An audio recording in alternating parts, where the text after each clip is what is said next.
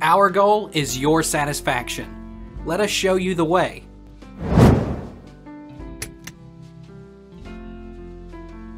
How do I connect my mesh router?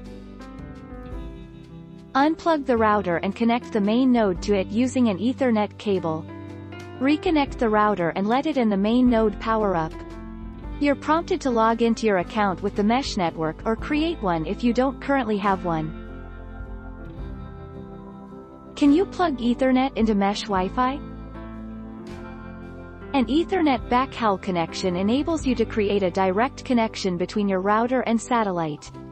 To create a wired Ethernet backhaul connection, use an Ethernet cable to connect the Ethernet port of your mesh Wi-Fi 6 router to the Ethernet port of your mesh Wi-Fi 6 satellite. Does mesh Wi-Fi have Ethernet ports? Mesh Wi-Fi access points typically have two Ethernet ports, so they can serve as a wireless bridge for devices that don't have their own Wi-Fi adapters. Alternatively, you can use one of the app's ports for data backhaul using an Ethernet cable that's connected to your router at the other end. Take our lead. Let's help you make your mark.